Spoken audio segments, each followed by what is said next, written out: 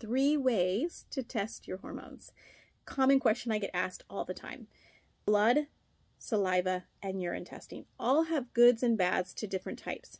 Blood tests are very convenient. You can get them at LabCorp, Quest, any doctor's office. They're really good for testing metabolic labs, things like hemoglobin A1C to know if you have diabetes or your cholesterol or inflammation. Really good for sort of the basic metabolic hormones. Disadvantage is they don't go specifically on timing, and your hormones fluctuate all throughout the day and even, throughout the cycle. So saliva testing and urine testing are better for looking at particular estrogen, progesterone, testosterone, and cortisol. I really like saliva testing for cortisol because it looks at multiple points in a day. I use the Dutch test a lot, which is the urine test, and that tells me not only the sex hormones, but their metabolites. So 3 different ways to test. It just depends on what you need.